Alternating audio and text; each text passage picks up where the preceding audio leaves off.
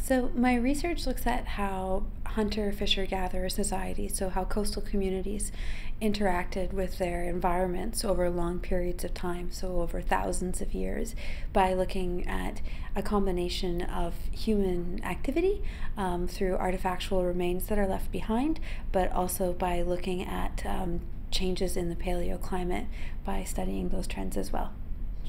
I have always been fascinated by the archaeology of British Columbia. I think because it's so deep. The sites themselves can be 4 or 5 meters deep, and having a place that's occupied for thousands of years that's so deep that when you're standing inside it, you're really immersed inside millennial scale history.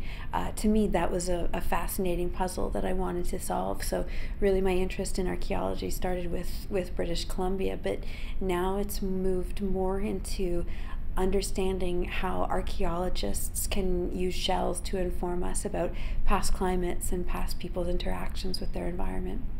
So even though I'm rooted in archaeology, I connect with engineering, biology, chemistry, biochemistry, and earth sciences.